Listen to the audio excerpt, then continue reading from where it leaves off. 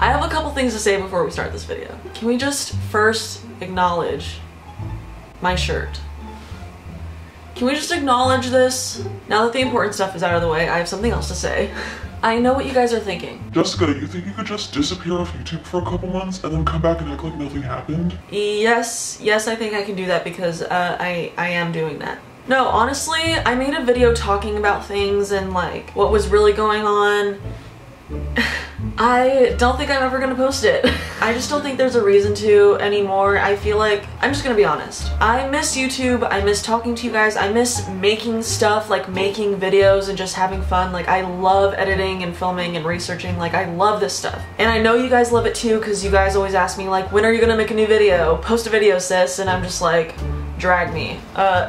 No, but honestly, God, 2019 just fucking sucked. It was like the world pushed me down and 2019 just kept kicking me. I feel like that kind of happened to everyone last year. I feel like people were just going through it. I was just really depressed and not myself, and I could tell every time I made a video, I would watch it and it would just be very apparent that like I wasn't really present and I wasn't having a good time, so I didn't want to post. I made a lot of videos that I have on my computer that I just didn't upload because I could see that I wasn't myself. It wasn't good, okay? And now I just feel like I can be honest with you guys and just be real and be myself again. I thought, what better than to come back with a spooky video? So this morning I slept for like 3 hours, alright? I woke up and I played on my phone and I just fell down this like scary ass internet hole of just like weird shit in the world, okay? And I found all of these abandoned places, which I don't know why, but abandoned places creep me the fuck out. Like, I don't know what it is. Like, it's like every time I've had an opportunity to visit an abandoned place, I'm like, no thank you, I don't want to go. There's a reason people don't fucking go there anymore. Like, I don't need to be there. I feel like there's like energy. Anyways, sorry. I was reading about a bunch of places this morning and I was like, I have to make a video about this. So the first place I'm going to talk to you guys about is a haunted abandoned hotel. It's in Colombia called the Hotel de Salto. I hope I'm saying that right. I'm going to butcher all of these names, just letting you know. So this building is an abandoned hotel. It was last used in the 90s. It was first opened in 1928 to serve tourists visiting the nearby 157-meter Tequendama Falls. I literally saw these pictures and I was like, holy shit, that is so beautiful. Like, imagine, first of all, just being in that hotel that's like beautiful in general. Second of all, looking outside your window and seeing this huge ass gorgeous waterfall. People actually started losing interest in this hotel when rumors started spreading about contaminated waters. So because people stopped going, it had to close in the early 90s. The building is still there. It was actually converted into a museum in 2012. But locals claim that it's haunted because apparently a lot of people go there to kill themselves. What would they do? Would they just jump off the building and like into the water? Or would they just jump off like the side of the hill? Oh my god. Ew. You know what I was thinking today? What? I was literally thinking about how I've never liked water, like bodies of water. Why? Oh my god. Why? I just remember when we were younger, we would go on a lot of road trips and stuff, and we would like go to lakes and rivers, and I would be the only one that was like, I'm not getting in the water. I think I was just afraid of like fish or whatever was in the water that I didn't know was in the water. I'm very passionate about this, okay? Most of the ocean is undiscovered. Does that not freak you out? Like, we literally have no idea what's in the water. That's and people scary. like, oh my god, and people, oh my god, this is my number one. How many dead bodies do you think are in the ocean? How many dead bodies do you think are in your nearby lake? I may be crazy for thinking that, but every single time I look at a large body of water, I'm like, there are definitely dead people in there. And y'all want to surf in there? Y'all want to put your kids in the ocean water? I forgot what we were talking about. Suicide. Oh yeah, suicide. So apparently this building is really haunted. I haven't found, oh, let me see. Okay, so there is a local legend. The indigenous Muisca, I fucked up the name, I'm sorry, Indians used to jump from Tequendama Falls to avoid capture by Spanish conquerors during the conquest of South America, and where upon falling, they would transform into an eagle and fly to their freedom. Aww. Oh, that's so sad. I'm down to go.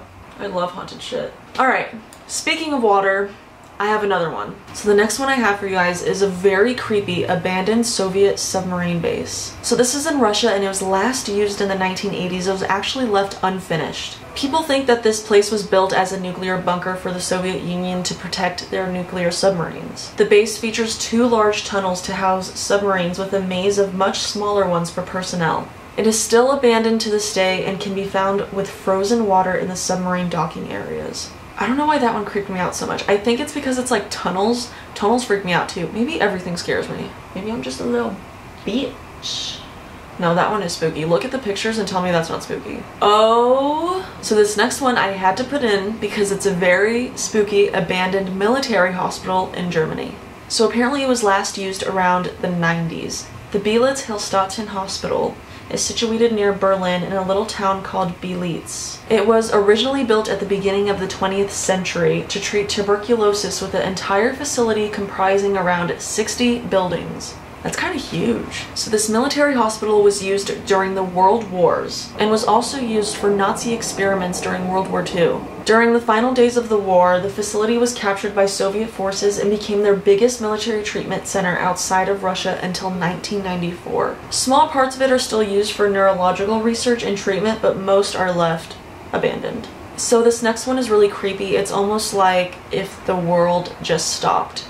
This next one is Pripyat, Ukraine. Pripyat was the city most affected by the Chernobyl nuclear disaster in 1986. The incident released massive amounts of radiation, forcing everyone to leave. The spot is now one of the most well-known abandoned places in the world. If you go there, you could still find toys in schoolhouses, all of the clocks are stopped at the same time, and they also have the most famous decaying amusement park. The park has actually become so famous that the Ukraine is making it an official tourist attraction. Okay, this next one I thought was actually really cool. I could imagine if you're there alone, or like even in the dark, I would freak the fuck out. So this next one is St. George's Church in the Czech Republic. So this church was originally built in 1352. The church was actually nearly destroyed by many fires over the centuries, and the roof actually partially collapsed. Oh god, this isn't funny. The roof actually partially collapsed during a funeral service in 1968. Can you just imagine? You're at a funeral and the building starts falling apart. It was actually after that that the congregation decided that the church was haunted. Everybody actually refused to enter the building, and so it became abandoned and people began to actually vandalize the church. In 2012, an art student at the University of West Bohemia had an idea to get people to come back to the church. The art student actually decided to add a collection of 30 ghost sculptures sitting in the pews with their heads bowed. People still go to the ghost church to this day and take pictures and hang out. Is that rude to take pictures in a church? I don't know. I guess not, because that's what it's there for, but as of now there are no signs or talk of that place or anything there being removed, so that will probably be there for a while. Oh my gosh, okay. This next one is literally what made me want to make this video. I don't know why, but seeing these pictures, they just made me feel some type of way.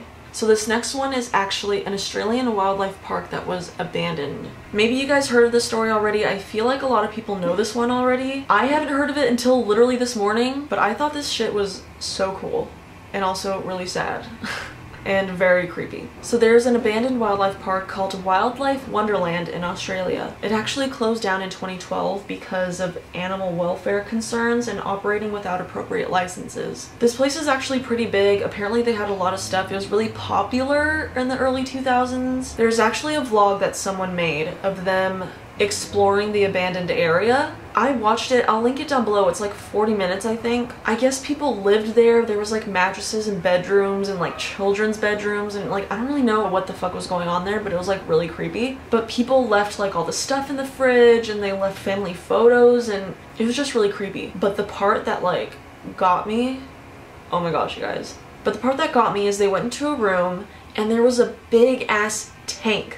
And keep in mind, like, there's no electricity, it's all dark. They're like in this dark room, and then he flashes the light on and there's a big ass shark in this tank. Like a real shark. It's dead. It's a real shark though, and it was left to rot in this tank. So apparently this is a very famous shark. Her name was Rosie. They called her Rosie the shark. She was a great white. She was originally on display at that wildlife park. She was like sitting like propped up in formaldehyde to preserve her. But I guess that the owner had nowhere to put this huge tank, this like huge shark, so he just left it there. So that shark had been there rotting for years. The story of the shark was basically that a family who was fishing for tuna found the shark because it was caught in their fishing nets. She didn't survive because of all the wounds, but the wildlife park took her and kept her on display. So when this guy's vlog came out, people saw this and they were like actually pissed that these people left a giant ass shark abandoned to rot.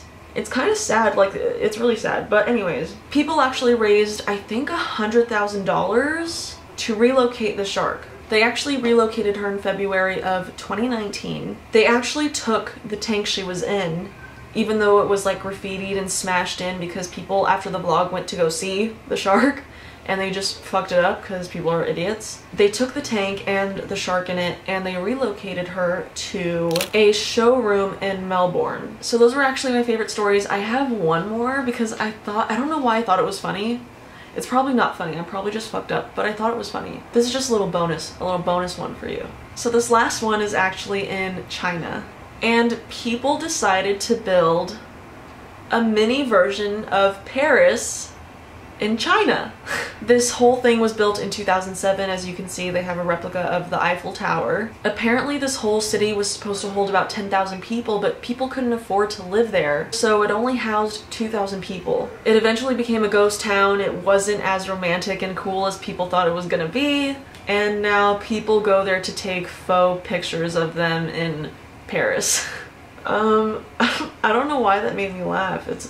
I think it's funny that people take pictures there and they're just like, I'm in Paris. And it's like not Paris, it's definitely like a very, very creepy, not okay version of Paris. But I think it's cute, it's cool. I like it. Anyways guys, that's all I have for you guys today. I hope you guys enjoyed this. I miss being back, hanging out with you guys. This was really fun. If you guys want more, comment down below what you guys want to see. Tell me which one was your favorite. Let me know if you guys have even heard of any of these. I literally have never heard of any of these places. But anyways, thank you guys so much for watching. I love you guys. Give this video a big thumbs up if you liked it. If you didn't, then I'm sorry. Hopefully you guys will like the next one. And subscribe. And let's hang out. Send this video to your friends. And let them know that you're thinking of them. Alright, I'm gonna go. Thank you guys so much for watching. I love you guys. And I will see you guys when I see you guys. Enjoy my outro music.